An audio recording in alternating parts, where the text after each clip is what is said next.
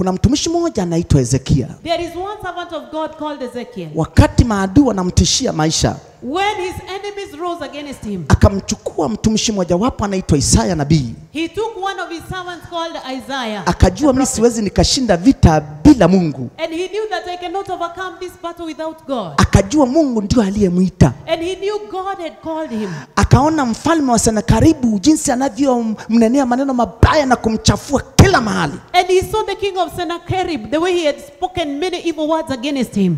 Wasomaji wa Biblia, Senakeribu aliamua kufanya nini? And the Bible says, what did Sennacherib decide to do? Mfalme Senakeribu alikuwa na majeshi yake. Sennacherib had his own army. Alikuwa ni mtawala aliyetengwa na Mungu kimadhabahu kutawala Israeli. He was a leader who has been arrested so that he can be able to lead Israel. Angeweza kupanga majeshi yake wakapigana wale maadui wa mfalme wa Senakeribu.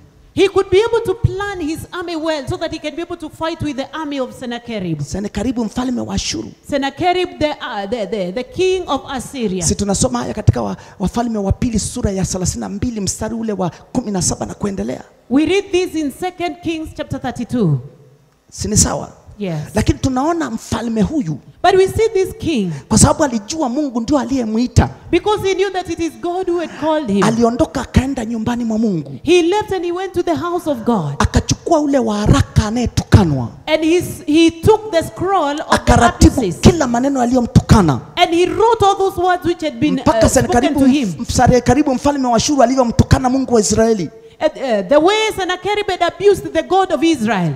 Akaenda akapiga magoti kwa Mungu wake mbele ya madhabahu. And he went and knelt before his God on the altar. Biblia nasema akatandaza ule waraka mbele za Bwana. The Bible says that he announced that which had been written against him before God. Akamlilia Mungu. He cried to God. Kwa nini unamlilia Mungu na wewe umekabidhiwa nchi na una majeshi? Why should he cry to God and he had the whole army? Una makamanda. You have the commanders in chief. Na wewe ni mtu mkubwa. And you are a big man. Alijua nani aliyemtoa chini mpaka akamweka kuwa mfalme. He knew that whoever had called him to and caused him to be the king. Hakuangalia cheo chake. He never looked at his position. Hakuangalia vipawa na karama Mungu alivyomtumia. He never looked at the gifts that God had used him with. Hakuangalia ukubwa wa watu alionao. He never looked at the army that he had. Alijua vita vyetu ni katika Bwana. He knew that his battle is against the world. Aliyeziumba mbingu na nchi. The God who created the heavens and the earth. Akavunjika moyo. He broke himself before God. Mbele za Mungu. Before the presence of God. Akamwonyesha matusi ya hao watu. He showed God akamwonyesha anavyodharau. And he showed him all the way he had been abused. Akamwambia Mungu, tafanya nini kwa ajili ya utumishi huu na kwa ajili ya nchi yako? He told God, look at this, it is because of the nation and your servants. Akaugusa moyo wa Mungu. He touched the heart of God. Nilikwambia unyenyekevu wa kumtafuta mapenzi ya Mungu, humility that seeks the will of God, ndiko uliko ushindi wa watumishi wa Mungu. That's where the victory of the servants of God is. Hata kama unakaa chini ya mti, even if you stay under a tree, hata kama una kanisa la kupangisha ndani ya nyumba, even if your church you are renting, hata kama una kanisa mjini ama shambani, even if you are in the city or you are in the farms, lazima ujue ushindi wako.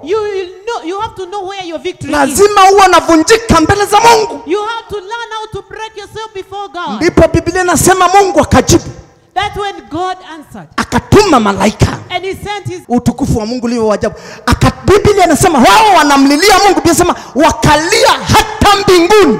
They cried until the heavens were able to hear. Mfalme analia hata mbinguni. A king is crying until heaven. Watumishi leo sisi tunalia hata mbingu itikisike. Servants of God, are we crying until watumishi leo wamejaa maandiko. The servants of God are full of scriptures. Wamejaa kutafuta vitu vinavyowasaidia. They are seeking for things which can help them. Kumbe tunapaswa sisi kulia hata mbinguni. We need to cry until the heavens will be able to answer. Mbingu ikashuka.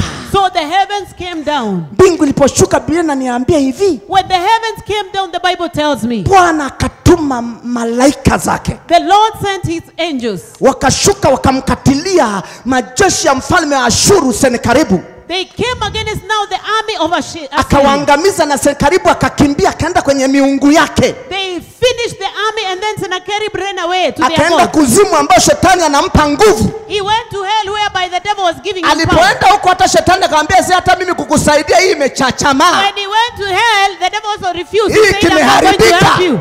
This one is bad. I'm not going to help you. Kwa nini kimeharibika? Kuna mtu mmoja amekabili madhabahu anamuita baba yake. Why? It's because the altar has been dedicated to Ametambua nafasi somebody. yake. He has realized his position. Na huyo Mungu akishuka juu mimi naharibikiwa. And that God, when he comes down, I am also destroyed.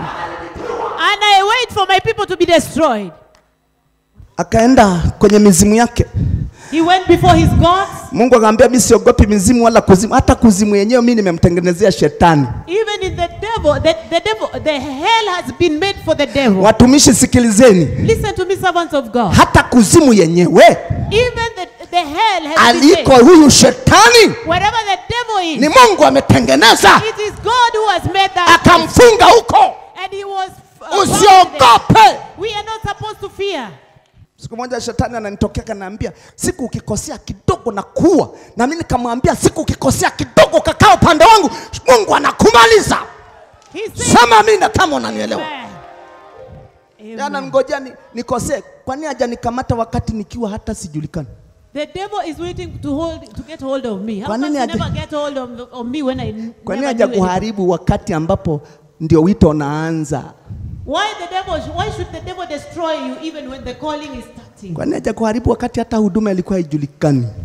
Or maybe when the ministry has been known all over. Usitishwe na shetani. You should not be threatened by Satan. Yeye ni baba uongo. He is the father of all lies. Alikuwa mwongo tangu mwanzo. He was a liar from the beginning. Kwa sababu hakusimama kwenye hiyo kweli. Because he never stood at the truth. Sema amina kama unanielewa Bwana. Amen. Mungu na majeshi yake akamfuata mpaka kwenye nyumba ya miungu yake. So God followed him until in the house of his gods. Nafikiri saa hiyo Mungu anapopita mapepo yanakaa pembeni na anamwambia baba yanatete. Si unajuaga yanatetemeka mbele ya Mungu. At that time the demons are shaking because they are fearing now. Yeye akayaambia mie najua mmelaaniwa. Yuko wapi yule kiongozi wenu ambaye alikuwa ananitukana huko? Akasema. So they asked for the leader who had been abusing the God of the heavens. Akasema yuko hapo na sujudu. Anasema na sisi tumemwacha. Sasa watoto wake Biblia inasema akawakamata watoto wake. The Bible says he got hold of the children. Watoto wa Sennacherib mfalme wa Ashuru. Ashuru. Sennacherib, the king of Assyria. Biblia inaniambia waliotoka viunoni mwake. The Bible says they who came from his loins. Wale ndio wakakaa kinyume wakamuua baba yao.